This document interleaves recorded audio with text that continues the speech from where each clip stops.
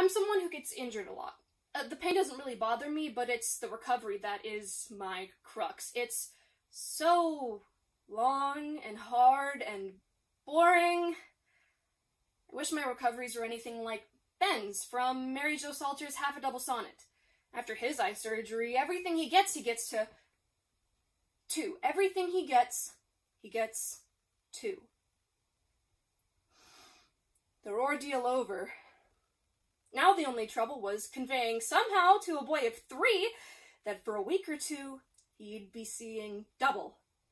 Surely he wouldn't recall the surgery years later, but what of the psychic scars?